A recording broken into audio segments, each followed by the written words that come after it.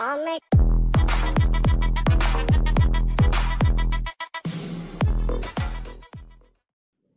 everyone, welcome to CATKing.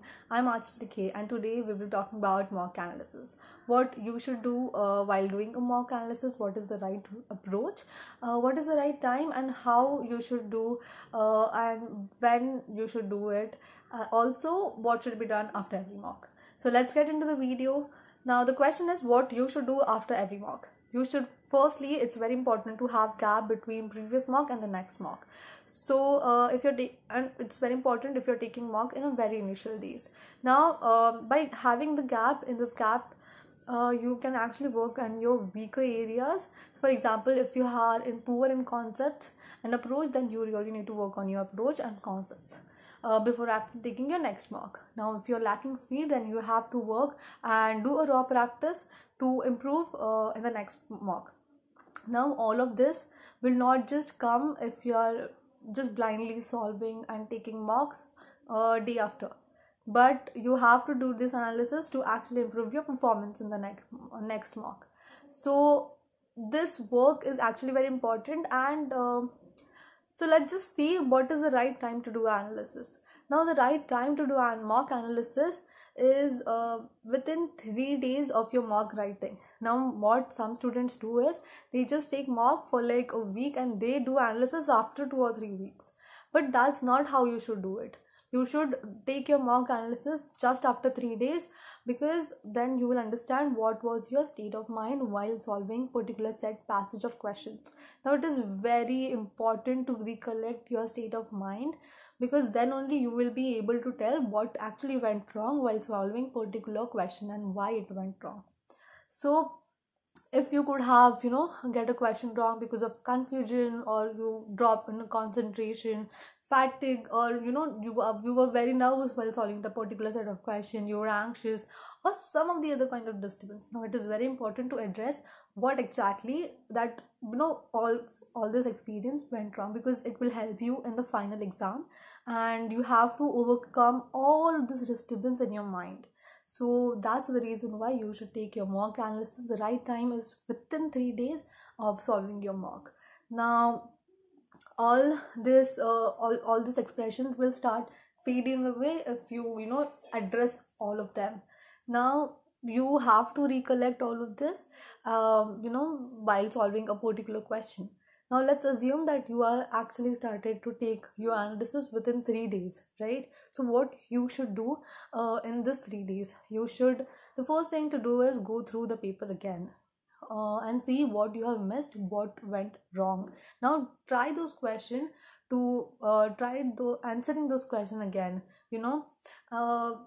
What I did was I maintain an Excel file. Also, what you can do is you maintain an Excel file where in column you have to just write level of difficulty of the question, or you can just simply divide your question in easy, moderate, and difficult in the column wise. And in row you have to you can divide the question with attempted, non-attempted, right, wrong, what is your actual score, and what could be a possible score if you solve those questions.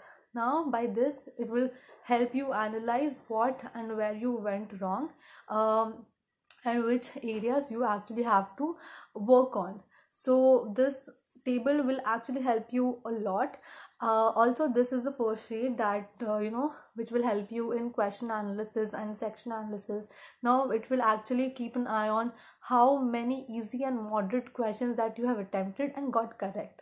Now if you're missing many easy questions, then you have to work on your concepts, you have to work on your base, you have to correct them, and you have to find a correct approach to for solving the exam questions. This is your improvement area.